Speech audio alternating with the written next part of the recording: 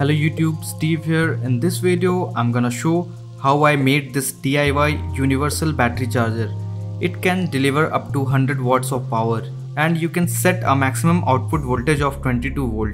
Best suitable for charging 3S, 4S, 5S lithium battery, and it can also charge 12 volt lead acid battery. I will use this charger to charge my 18650 4S3P lithium ion battery. Before we start, a quick shout out to a sponsor of today's video. JLC are the world's largest PCB manufacturer. They offer 2-layer, 4-layer, 6-layer and SMT stencil. JLC has updated their website. Now JLC has widely cut up to 30% on 1 to 6 layer PCB and up to 20% on stencil and up to 10% on shipping. Upload your Gerber file today and get your first 10 PCB just for $2. I have made few PCBs using JLC PCB service and you can see the PCB quality. It's just mind blowing. For this project I will use a 24 volt AC to DC SMPS, a DC to DC step down converter with constant current and constant voltage option, a power socket with switch and fuse, a 10 ampere voltage and amp meter, a mountable XT60, and for enclosure I have designed a 3D printed enclosure. I will leave all the parts list with purchasing links, wiring diagrams and 3D printing files in the description down below. You can check that out. You can just go to lcsc.com and order a component without any problem. A little talk about LCSC.com. They are the largest electronic parts supplier. Ready for shipping, takes only 4 hours and they ship worldwide.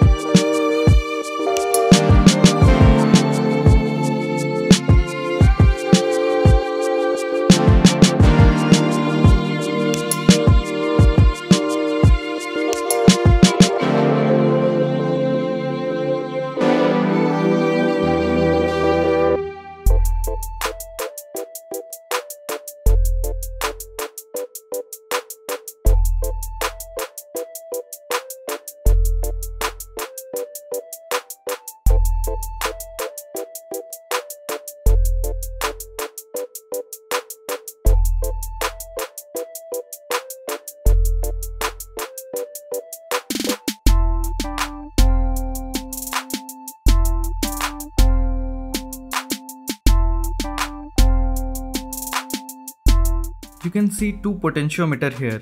Right one is for current and left one is for voltage. You can rotate clockwise to increase and anti-clockwise to decrease voltage and amps. For my 18650 4S3P lithium battery, I have set the current to 2 amps and the voltage to 16.8 volt. I like my batteries to charge slowly. You can charge any battery with this. You just need to set the current and voltage.